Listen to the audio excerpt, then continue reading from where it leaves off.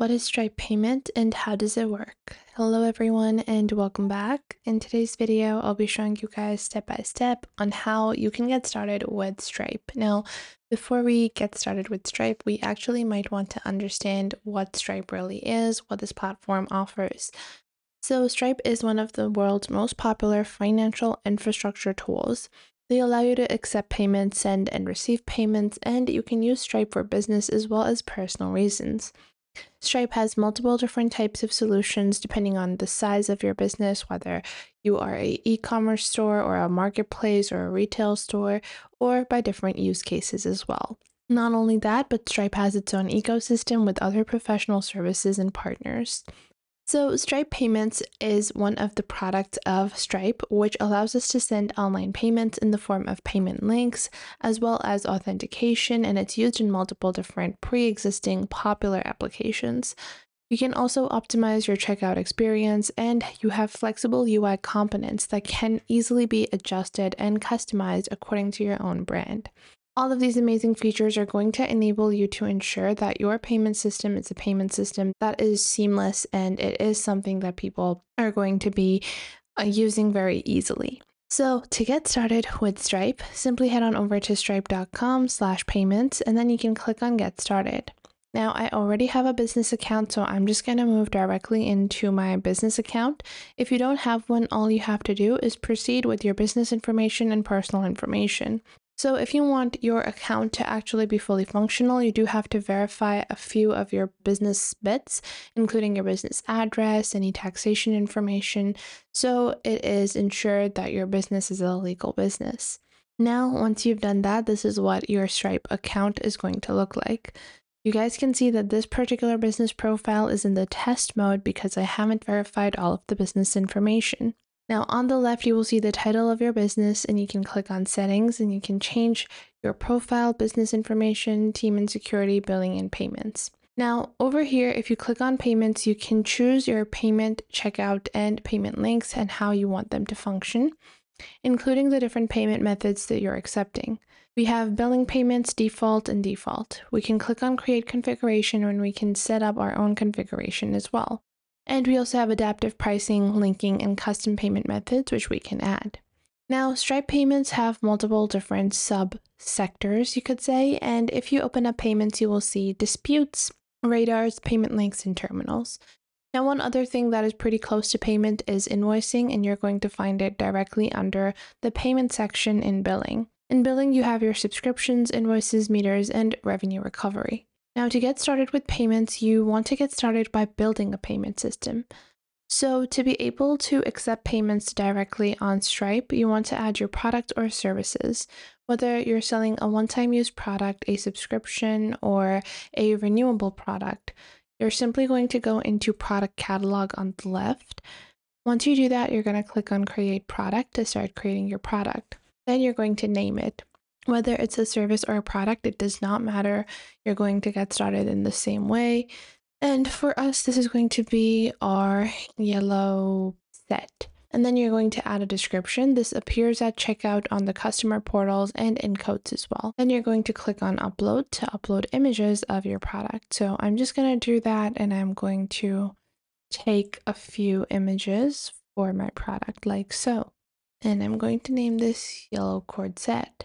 Then after that, I can click on more options and you can also use a couple of different automation tools such as Stripe taxing tools to calculate taxes whenever you add a product. But we are not going to do that. We can also add metadata, unit labels, marketing feature lists as well.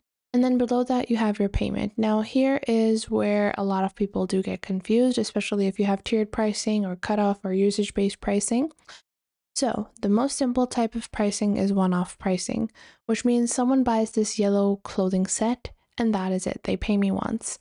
However, if you click on more pricing options, you will see you have other types of pricing, including a package pricing, where if people bundle multiple different items together, they can get a discount. You can choose package pricing over here and select the package amount. So let's say it's going to be $10 per 5, and then after that I can choose more units and I can add a larger bundle price like so. Then below that, we also have customer chooses price. This is usually done for donations when you are collecting any random amount of donations that people would like to give. Then on the other hand, you have recurring price. So your basic flat rate recurring pricing means that you're going to charge the customer a certain price once. Then at the end of next month or at the same date on the next month, they will be charged the same price again. Usually this is done for services. However, within your recurring prices, you also have package pricing. So you can do package pricing, which means you bundle different services or items together, and this will be charged on a monthly basis. Then you also have tiered pricing, where you can offer different price points based upon the unit quantity. So let's say this is going to be tiered pricing on the basis of volume or graduated. Tiers apply progressively as quantity increases, or all units priced based on final tier reached. Now, I want to apply a graduated tiered pricing. Now, the difference between volume and graduated means, let's say in graduated tiered pricing, the first pantsuit set that they buy from me, it's going to be $100. Then the next one is going to be 90, the next one is going to be 80, the next one is going to be 70. And because they're purchasing 5 ones, so they're basically going to have to pay 100 plus 90 plus 80 plus 70 plus 60, okay? However, with volume-based pricing, it's going to be priced based upon the final unit reached, which basically means that if they're purchasing 5 pantsuits and I ended up saying that $50 was the price for the 5th, that means they're going to be paying $50 for each one of the pantsuits. And that's the difference between volume-based and graduated pricing. Usually for most people, graduated pricing is what they're looking for when they're trying to find this kind of pricing. But for our clothing option, we're going to add a simple product like so. Now, once we've added our product, it's time to build our payment link. So we're going to go into payments on the left and then click on payment links, then click on new. Once you click on new on the top right, you're going to select your yellow cord set or whatever you named it. And once you do that, you're going to let customers adjust the quantity. And I usually like to set this between 0 to 5, simply because no one is buying more than 5 at a time and it just looks a bit better. And you can add other products and add recommended products as well. Then you can choose to collect taxes, collect customer addresses, billing addresses, and shipping addresses, as well as customers to provide a phone number. Then after that, you have your after payment, which is your confirmation page, and you can replace the default message with a custom message, as well as create a invoice PDF if you want. However, there are charges for that.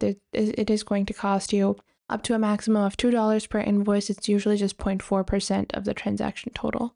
Once done, click on Create Link on the top right, and just like that, your payment link has been created.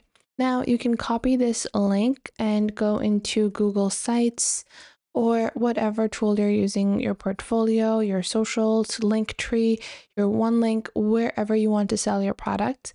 And you can copy this URL and use this Stripe payment system to accept payments anywhere and to sell products and services at any time. And it's really this easy to use. Not only that, but Stripe is completely free. After you get started with Stripe, all you have to do is pay 2.9% plus 30 cents on every successful transaction on domestic cards. This payment does differ based upon international payments and other payment options. So for links, it's the same, but if you go for bank debits and transfers, it's 0.8%, and for international payment methods, it's 80 cents. Then if you go for buy now, pay later systems, you have 5.99% and a 30-cent charge. So you can go through this entire pricing on stripe.com/pricing.